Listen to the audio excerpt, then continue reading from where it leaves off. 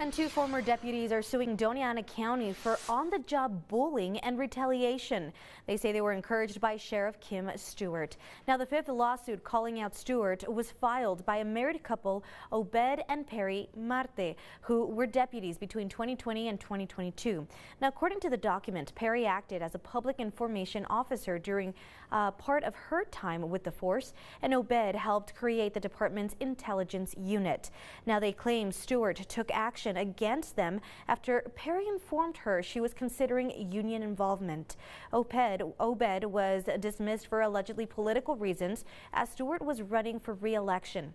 They accused Stewart and county leaders for violating the Whistleblower Protection Act throughout their employment. For more on this and the other lawsuits against Stewart, just visit our website, KTSM.com.